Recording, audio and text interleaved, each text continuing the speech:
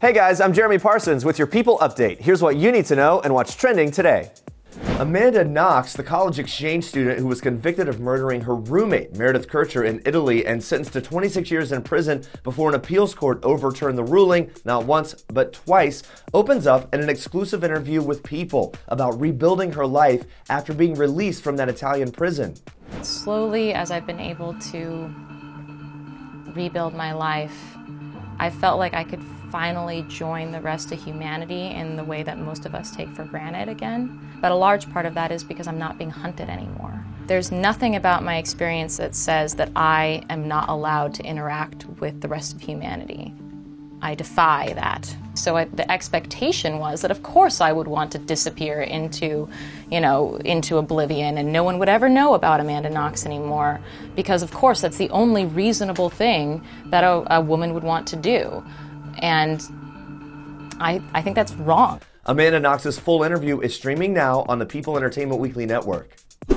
Fans of the Real Housewives of New York City are still reeling from last week's season finale, but reality star Sonja Morgan is sharing a particularly funny moment from this past season on People Now. The last time I laughed so hard I cried was in Mexico when all of us girls were on the couch, naked and nasty. This could make for an interesting reunion, and part 1 of the Real Housewives of New York City reunion airs tonight on Bravo. Country star Lindsay Ell's hit single Waiting on You has been blowing up the charts. I'm right here, baby. Don't keep me waiting on you. And the singer's love life has been making big headlines too. Elle is currently dating radio DJ Bobby Bones, but their public relationship hasn't been easy to maneuver. Back in June, the up-and-comer was unexpectedly dropped from a show in Sacramento because of her relationship with the radio DJ. She tells People Now it's given her a new outlook on love in the spotlight.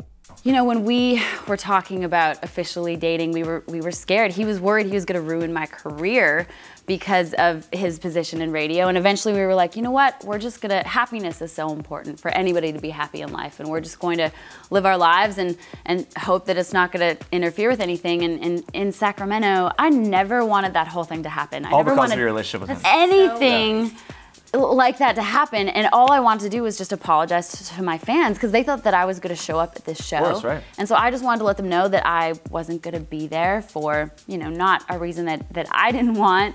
And so if anything out of that whole thing, it showed me like the army of fans that I have and the level of support and love that was happening on Twitter throughout the whole day. And I just really feel like personal life should be your personal life, and people can talk about it as much as they want, but then your career should be your career. And I really think that as a musician and as a songwriter and as an artist, music should always be judged on its own merit. Lindsay Ell's new album, The Project, is available now.